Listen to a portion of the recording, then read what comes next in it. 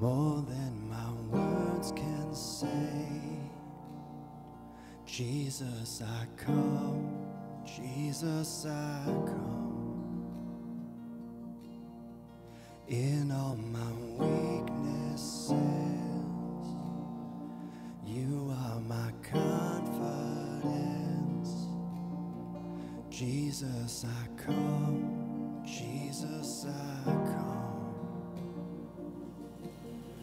I will rise, stand redeemed, heaven open over me, to your name eternally, endless glory I will bring.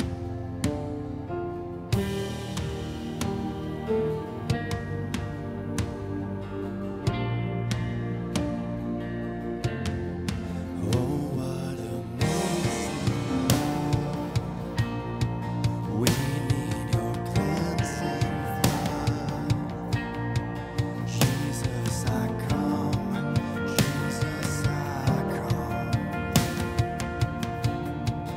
In every broken place, you are my righteousness. Jesus, I come. Jesus, I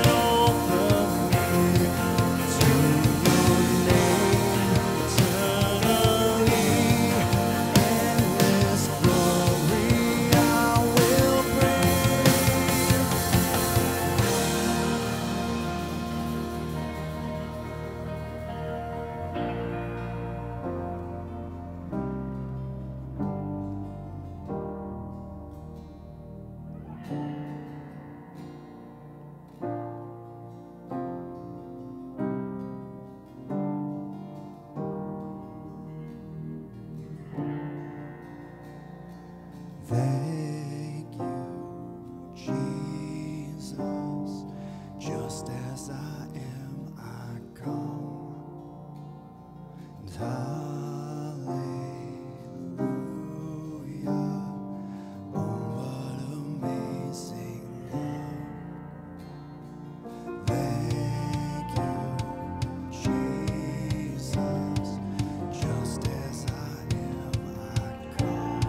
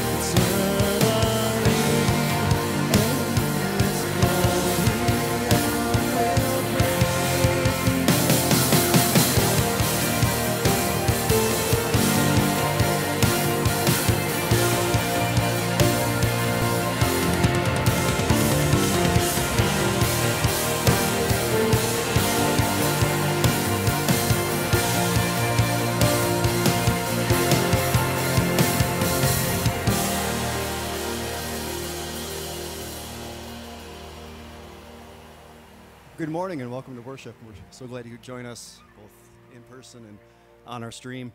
If you could, please stand and join me in singing our opening song.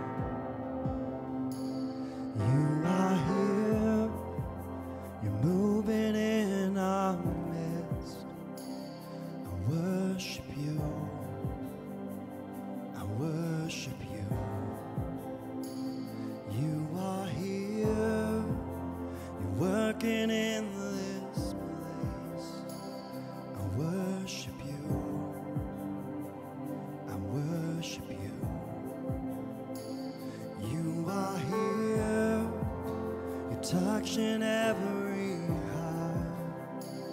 I worship you. I worship you. You are here. You're healing every heart. I worship you. I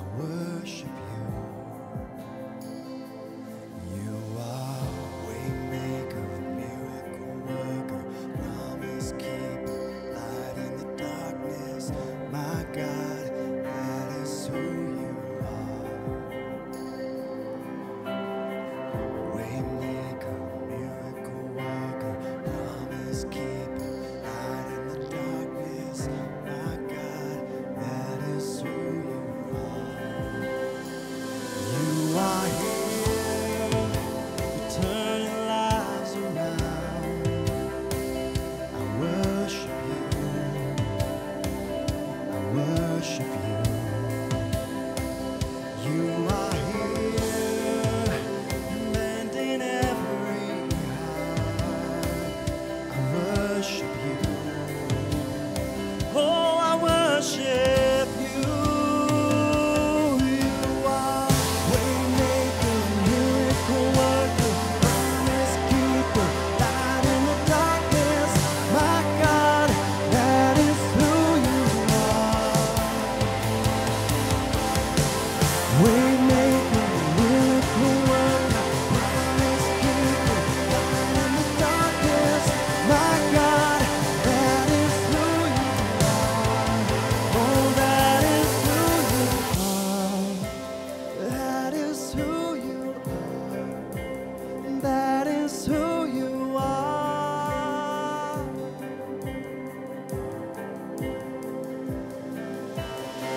Even when I don't see it, you're working. Even when I don't feel it, you're working. You never stop working. You never stop working. Even when I don't see it, you're working. Even when I don't feel it, you're working. You never stop working. You never stop working. Even when I don't see it, you're working. Even when I don't feel it, you're working. You never stop working. You never stop working. Waymaker, miracle worker, promise keeper, light in the darkness. My God, that is who you are. You are waymaker, miracle worker, promise keeper, light in the darkness. My God, that is who you are. Oh, that is who you are. That is who you are. Let's join him together in prayer.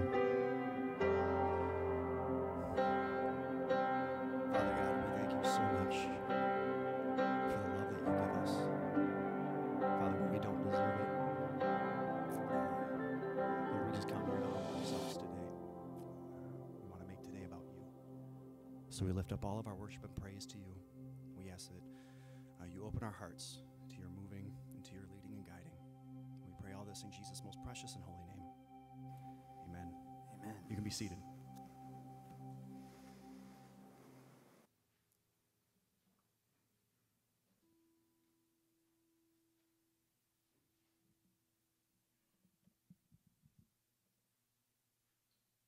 Good morning. My name is Mark Gibbs. I'm the pastor here at St. Michael, just in case you didn't know. Welcome to all of you here in the worship space this morning, and also those of you joining us on the stream. We're glad you're with us. Just a couple announcements before we move on here today. First of all, I was asked to remind the ladies of the congregation that there is an Eve Circle meeting this Tuesday in the gathering room at 7 o'clock. So if you have any questions about that, don't ask me because that's all I know. So, but if you have any questions, you can call Kathy Bella or call Sharon Saloff. Either one of them can help you out. The second thing is our congregation's annual meeting will take place on Sunday, January 30th. It takes place at noon, which is right after this service. So make sure you mark your calendars and plan to stay for that. That should be a fairly brief meeting this year. Not too much out of the ordinary that we have to deal with at this year's meeting. So come and join us if you can. We'd appreciate it. All right. Just a couple announcements here about where we're at in the church year. We just finished up Christmas, and you'll notice that all of our Christmas decorations have been taken down. Christmas is actually a short season. It's 12 days long. That's where the song 12 Days of Christmas comes from. Last week we talked about Epiphany. The Feast of Epiphany is a feast in the church year that talks about and remembers the coming of the wise men, the coming of the kings to bow down and worship Jesus. That actually takes place, that day, it's a specific day. It's the 13th day after Christmas Day, which is always January 6th. So that took place this past Thursday. So now we're into what's called the season after Epiphany. So for about the next 8 weeks, we're going to be talking about the life of Jesus, about his teachings, about his healings, his miracles, and so forth, and what that means for our lives. So we always kick off the season after Epiphany by talking about baptism. We talk about Jesus' baptism, and we talk about our baptism. So I have 2 lessons for you this morning. The first one is from the book of Romans. I'm starting at chapter 6, verse 1. What shall we say then? Shall we go on sinning so that grace may increase? By no means. We are those who have died to sin. How can we live in it any longer? Or don't you know that all of us who were baptized into Christ Jesus were baptized into his death? We that were therefore buried with him through baptism into death, in order that, just as Christ was raised from the dead through the glory of the Father, we too may live a new life. For if we have been united with him in a death like his, we will certainly also be united with him in a resurrection like his. All right, so that's the end of the Romans lesson. The lesson from the gospel today I want to share with you is from Luke's gospel, chapter 3, starting at verse 21. When all of the people were being baptized, Jesus was baptized too. And as he was praying, heaven was opened, and the Holy Spirit descended on him in bodily form like a dove. And a voice came from heaven, "You are my Son, whom I love. With you I am well pleased." You are my Son, whom I love. With you I am well pleased. Okay. For a memory verse today, I want to use that very last verse there, part of verse 22, chapter 3, verse 22. And I'm actually using the Revised Standard Version here because I like the fact that they use the word beloved. So, would you recite this with me, please? You are my beloved Son. With you I am well pleased. All right, let's say it again. You are my beloved Son. With you I am well pleased. So that's a real short, easy verse. So let's see if you've got it memorized. Let's say it together. You are my beloved Son. In you I am well pleased. All right, did we get that right? Well, I guess it's with you I am well pleased. Let's do that again. You are my beloved Son. With you I am well pleased. All right, I picked that verse because I'm going to kind of zero in on this idea of what it means to be beloved. The point I'm trying to really get at here this morning is this, that you, the people of God, like Jesus, have had God speak words to you like this. You are my beloved Son. You are my beloved daughter. And that took place in your own baptism. So just as God the Father had Jesus undergo baptism, he has linked Jesus' baptism to your baptism and has bestowed on you the title of beloved. All right, we'll talk about this some more. Preachers often, when they're preaching on this topic, point out that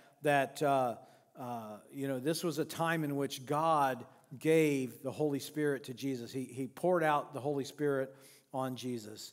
And we talk about our own baptisms and that God poured out the Holy Spirit on us in our own baptisms. And all of that is true. And it's important to talk about that. It's a very important aspect of baptism. But I also think this idea that God speaks to us at the same time. He pours out the Spirit and then speaks to us. and calls us beloved. I think that's also an important aspect of baptism. And I think sometimes we don't really stop and think about that too much. So I want to do that today. I want to talk about what it means to be beloved by God. The dictionary, if you look it up, says that to be beloved is to be dearly loved, to be much loved, to be loved beyond measure. And if you look it up in a thesaurus, look up beloved in a thesaurus, you'll find that the synonyms for beloved are words like you are adored, you are precious, you are cherished, you are favored, you are special. So when God came to Jesus and said, "This is my beloved Son," he was saying, "This is my adored, precious, cherished, favored, special, dearly loved, much loved Son." And he says the same thing about us in our baptisms. When the waters were poured on our heads and the Word of God was read over our head, God was reaching down and claiming us and calling us by name and saying, "You are my beloved. You are adored, precious, cherished, favored, and special." So that should be good news to you today. I hope that reminds you of just what you mean to God. The Greek word being translated here is the word agapetos. Agapetos. That's a mouthful. It really is. But it comes from the same root as the word agape. You may have run across that word in some of your studies that you've read and in some of the devotionals perhaps that you've used. Agape is a special type of love in the Greek language. It means unconditional love. And so when you are called the beloved, God is saying, "I love you unconditionally."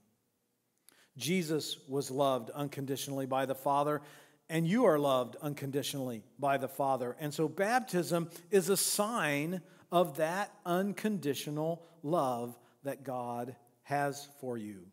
If you wonder how God feels about you, just look to your baptism and remember that God said to you, "Mary, you are a child of God, you are much beloved.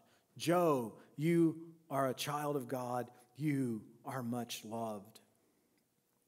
In Scripture, in Holy Scripture, we find that God links our baptism to Jesus in several places. One in particular, in Mark chapter 10, there you'll remember that James and John come to Jesus and they say, "Jesus, we need you to do us a favor." And Jesus says, "Well, I don't know if I can, but tell me what it is." And so James and John proceed to say, "We want to be your chief deputies. We want to be in charge of all the other apostles. You know, you're obviously the boss, but we want to be your deputies." And Jesus says, "Well, I don't know if I can do that. That's not really for me to say." And then he goes on to say, "Are you willing to be baptized with the same baptism that I will be baptized with? Are you willing to drink from the same cup that I'm willing to be, that I drink from?" And they say, "Oh, of course we are." They don't realize Jesus is talking about his own death on the cross. Well, then Jesus says something interesting. He says, "Well, in fact, you will drink from the same cup that I drink from. You will be baptized with the same baptism with which I am baptized." You see that link there between Jesus' baptism and our baptism? So baptism is also linked to this whole idea that when you come to God, when you give your life to God, what you're doing is that you are allowing your old self to die. You're allowing your will to be put to death so that it can be replaced with God's will. That's what Jesus did. You know, when he went to the cross, he was doing the will of the Father. And so in Romans 6, we just heard there where Paul said, "Do you not know that we who were baptized into Christ Jesus were baptized into his death?" In other words, we were connected with the cross in baptism. Our old sinful self was put to death. And Paul goes on to say, you had to be put to death so that you could rise a new creation, so that you could be risen like Jesus is risen to live a new life. And then finally, at the end of Jesus' life, there in Matthew 28:19, he's the end of his time here on earth. He's been crucified and buried, and then he was raised from the dead. And after 40 days, he took the disciples out to the Mount of Olives, and he said to them, I'm leaving you now, but I'm going to give you some last instructions. And what does he say to them? He says, go and make disciples, and do what with them? Baptize them in the name of the Father, the Son, and the Holy Spirit. So you see that? Jesus made baptism a sign of the kingdom of God in our midst. In fact, we say that, don't we, in our baptismal liturgy? We say Jesus made baptism a sign of the kingdom. And what that means is that in baptism, you have been claimed eternally for God. You are God's children now. And because of that, you are beloved. You know that you are beloved. In your baptism, God spoke to you and said, I love you. I love you unconditionally. Earlier this week, one of our members here at St. Michael asked me to share with him my understanding of baptism and what I thought about, baptizing children and babies and why we do that. And I remember sitting there for a moment just thinking about, well, how am I going to respond? And I thought, probably the best way to respond is to talk about the story of the prodigal son. In Luke chapter 15, we hear the story. Jesus tells the story about a father who has two sons. Now, this father apparently has some significant wealth. He's got servants, he's got animals. He must be quite wealthy. And so his younger son comes to him and says to him, Father, give me my share of my inheritance. Now the father's not dead yet, but the younger son is very impatient. He wants his money now. And the father obliges, divides up his wealth between the older son and the younger son, and gives the younger son his money. And the younger son takes off into the world to do his own thing. And he gets out there and he associates with some, savory characters, and through it all, he ends up blowing all of his money. He ends up flat broke. And when that happens, of course, all of his fair weather friends disappear. And here he is, hungry, cold, unemployed, has no money. And so he goes and takes the lowest of all jobs. He takes a job to feed pigs in a pigsty. Who would want to do that? Not too many of us, right? And while he's feeding these pigs, he says to himself, man, these pigs are eating better than I am. I wish I could eat this food that they're eating. And then a light comes on. The scriptures say he comes to his senses and he realizes that, maybe my father wasn't such a bad guy. Maybe it wasn't such a bad life living there under my father. But of course, I've dishonored him now, and I've disparaged him. Maybe I should just go back and say to him, I don't deserve to be your son.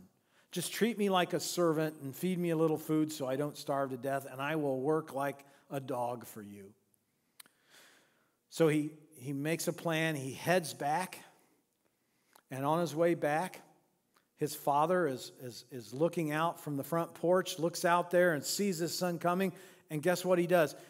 He doesn't wait for his son to come up to the porch so he can read him the riot act, but instead, he runs down the stairs, he runs out the road, and he meets his son, and he embraces him in the road.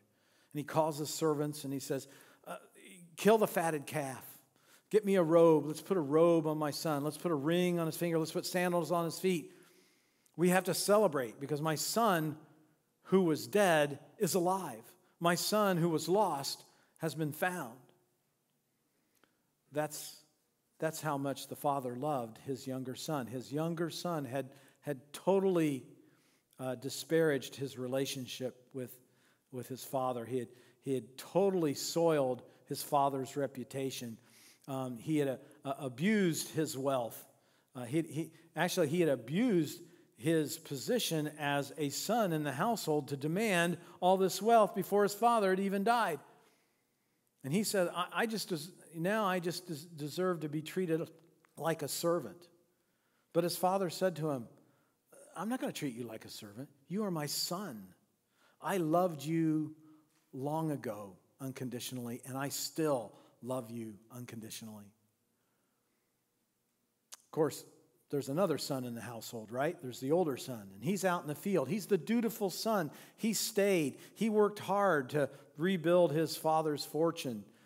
He stayed and did what his father asked of him. In fact, he's doing that at that very moment. He's out in the field tending to his father's flocks.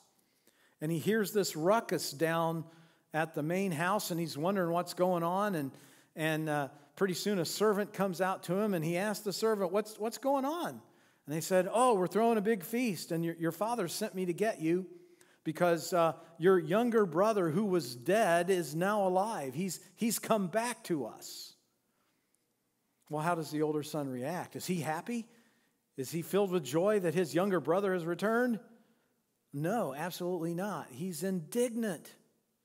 He's not just indignant at his younger brother. He's indignant at his father, that his father would welcome this wayward son back and throw this party for him. And so he won't go. He won't go to the party. So the servant goes back and tells the father, your older son, he's not coming in. He's angry. So what does the father do? Does he get indignant? Does he get angry? Does he dig his heels in and stand his ground?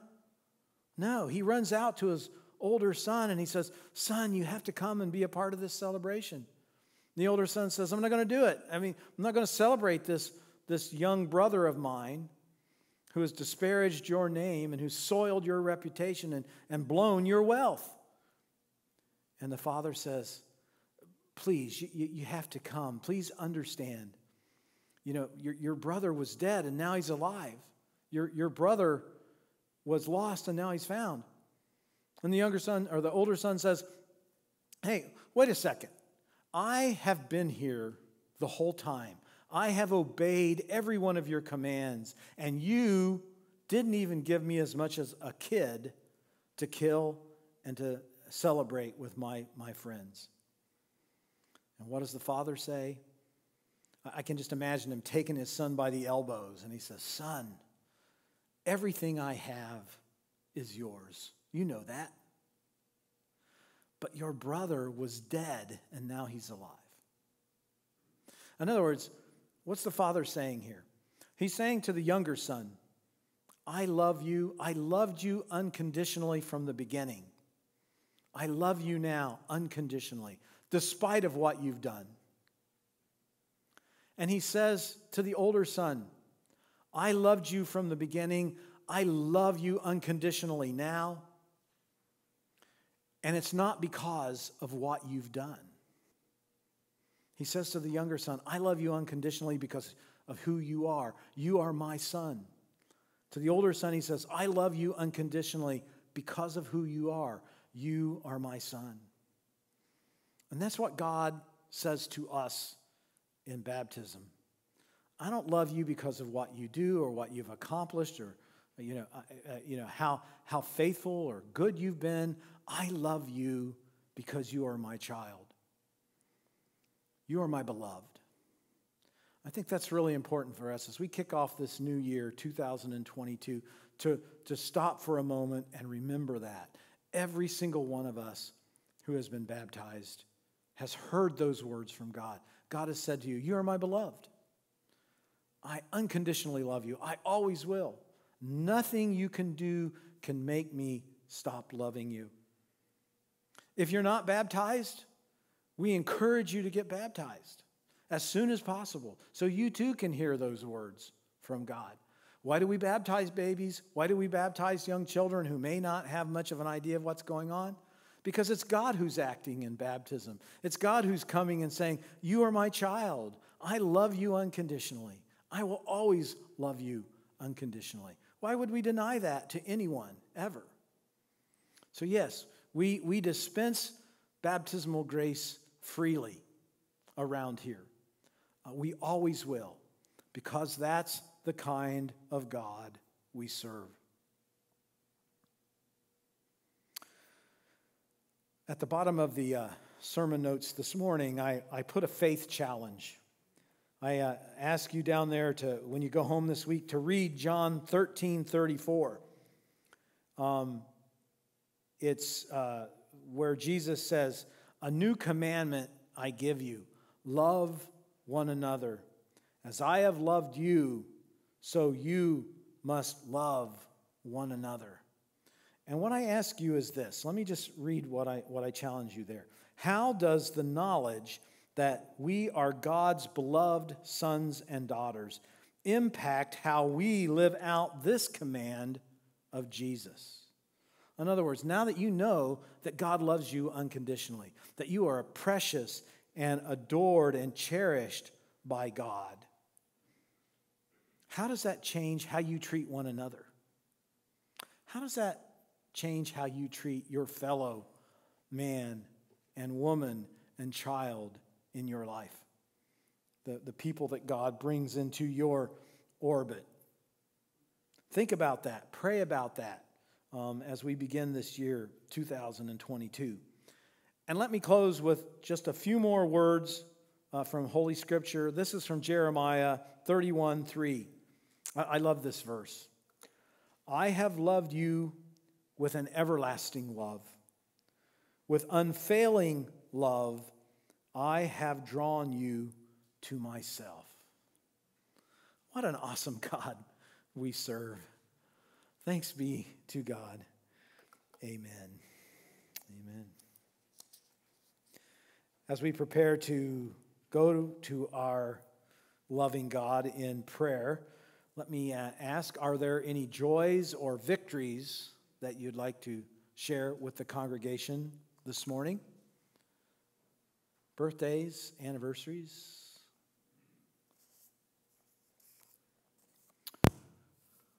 All right. Someone at the early service shared the joy that we have a wonderful food pantry that once a month dispenses food to people in our community. And we had a food pantry yesterday, and Mary Evilsizer and her staff do such a wonderful job in providing food to the community. So that certainly is a joy that we're able to serve the community in that way, and that we have such faithful servants in making that happen. All right, additions to our prayer list. I have several. First of all, just an update on Judy Governo. She is continuing in her recovery, and hopefully one of these days, she told me, she's hoping to be able to hobble in here with this big halo on her leg. But she is progressing as the doctors had hoped. Jean Schmidlin had back surgery, and she is recovering. Harlan Jording, we prayed last week for him. He was having surgery on his hip. That has taken place. He has left the hospital and is now at Hickory Ridge for therapy and rehabilitation. Also, I want to lift up my mother, Mary Lou, has had a relapse of her lymphoma. About every 3 or 4 years, her lymphoma seems to come back. She's been treated at least 4 other times in the last 20 years for this lymphoma. So on Tuesday, she's going in for a biopsy and to have a port put in to a vein so that they can give her chemotherapy through the port. So we'll want to pray for Mary Lou for a safe surgery and for successful chemotherapy. I also have some prayer cards here this morning. We want to pray for the family and friends of Lois O'Leary, passed away this week. We want to pray for Eric Smith. He has stage 4 colon cancer. He is a cousin of Pastor Judy Smith. And we want to pray for Amber Copps. Amber has also been diagnosed with cancer and will be beginning treatment here shortly. Anyone else that we should pray for this morning? Yes. I want to pray for my little grandbaby, Audrey. She's just a little sick, under the weather, can't get in right now. Okay. Needs a little boost. Okay, so we're going to pray for Audrey. That's Arrow's granddaughter, is under the weather. Okay, so we'll pray for Audrey this morning. Anyone else?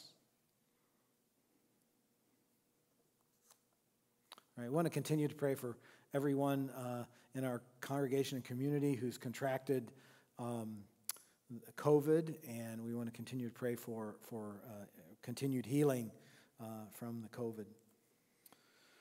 All right, let's bow our heads and pray. Heavenly Father, gracious Lord, what a joy it is to be in your house this morning.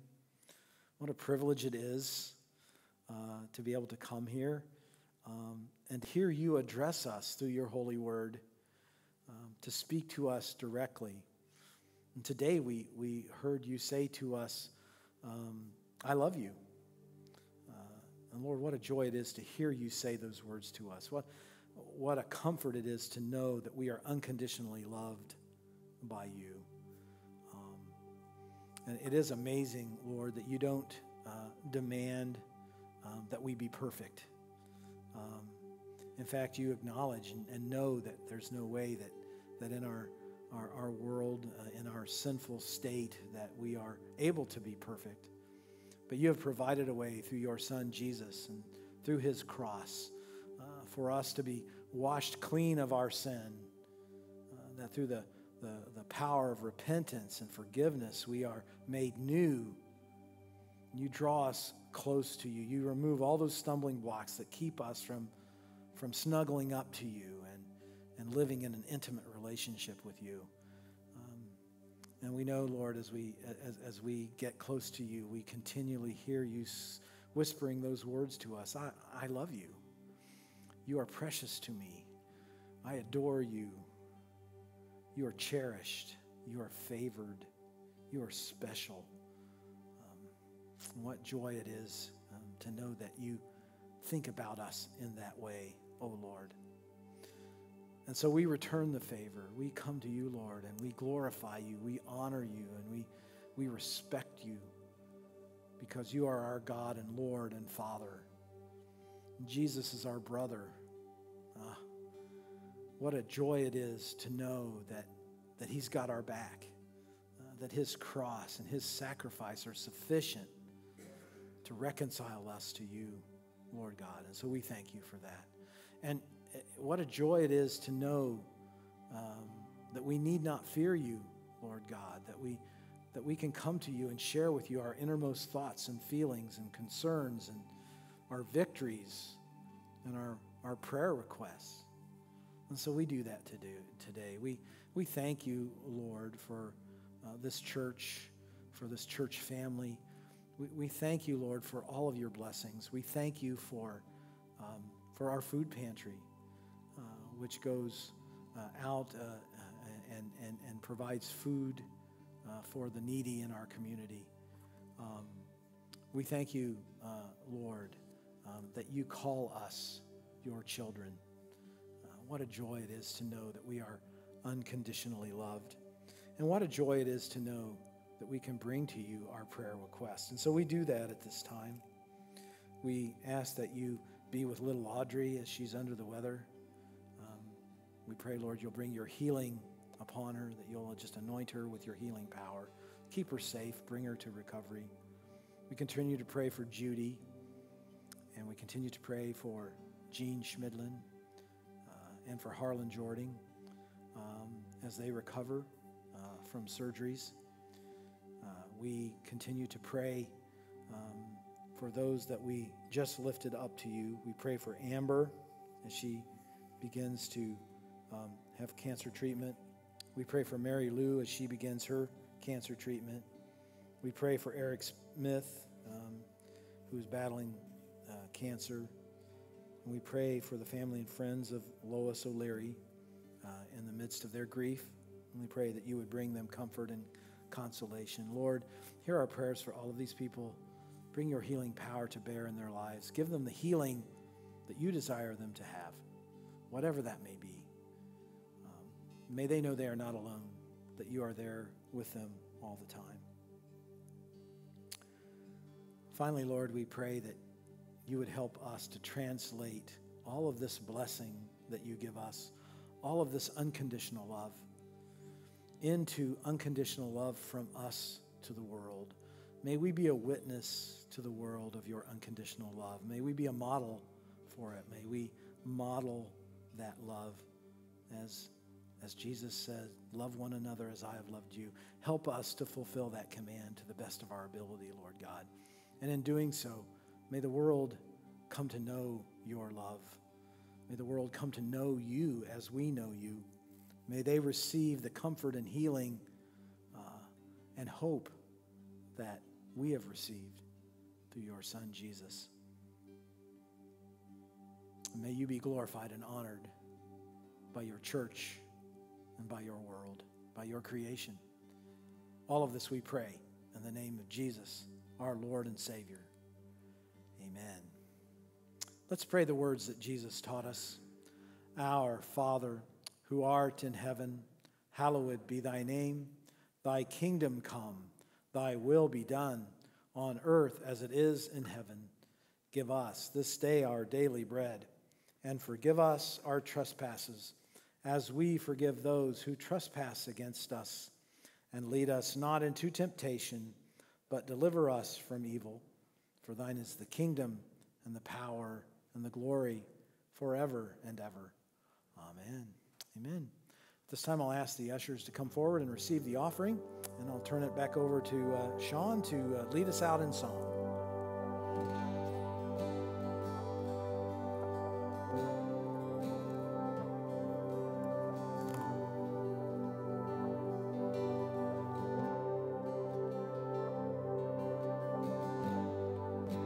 Worthy of every song we could ever sing, worthy of all the praise we could ever bring, worthy of every breath we could ever breathe. We live for you.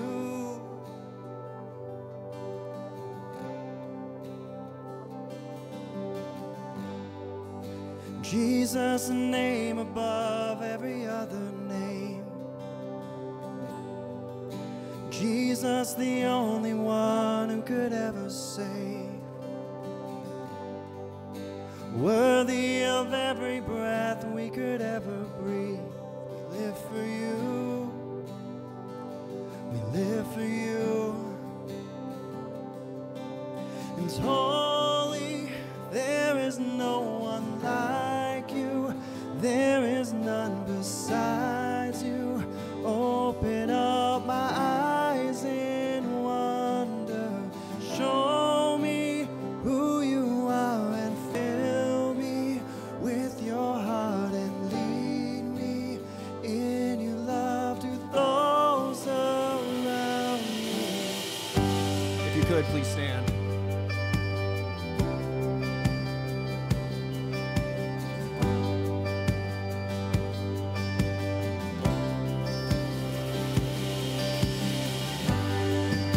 Jesus, the name above every other name.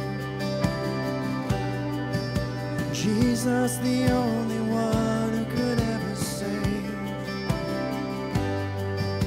Worthy of every breath we could ever breathe. We live for you. We live for you. It's holy. There is no one like you. There is none besides you. Open up my eyes in wonder.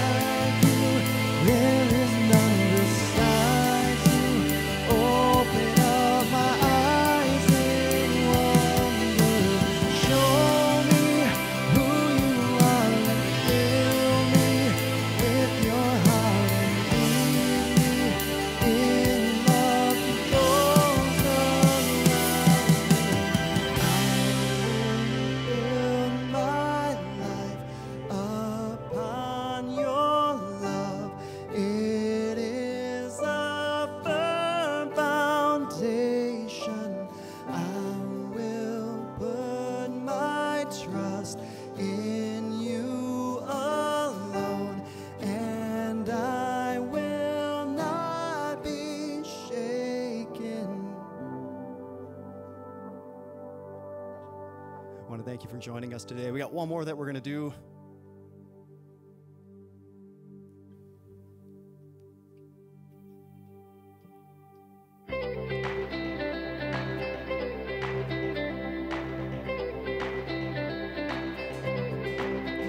I was buried beneath my shame.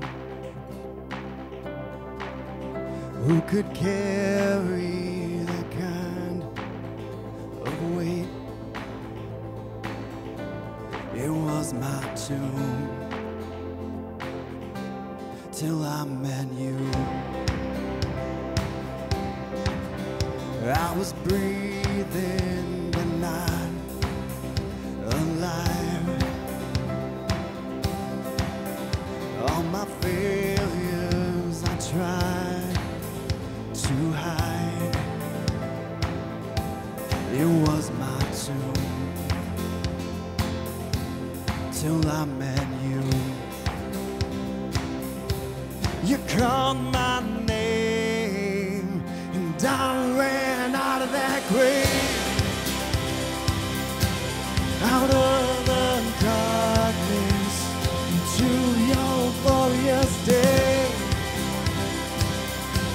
You called my name and I ran out of that grave. Out of the darkness into your glorious day.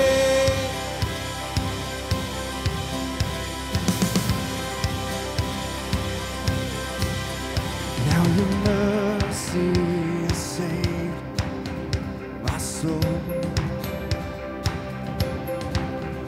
Now your freedom is all that I know. You made new, Jesus, when I met you. You called my name and I ran out of that grave. Out of the darkness into your glorious day. You called my name and I ran out of that grave. Out of the darkness into your glorious day.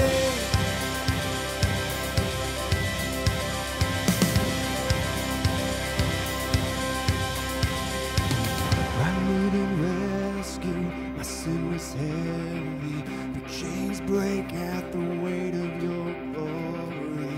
I needed shelter, I was an orphan.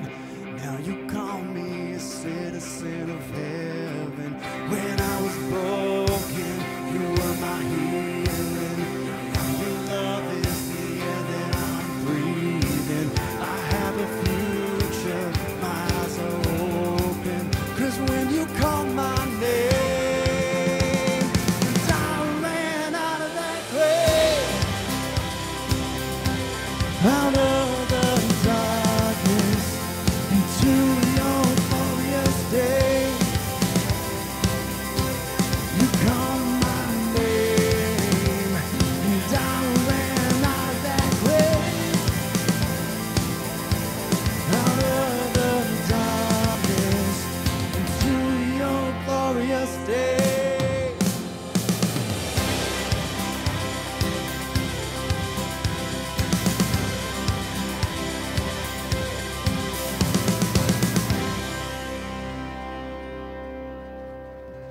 Amen. Go in peace to love and serve the Lord.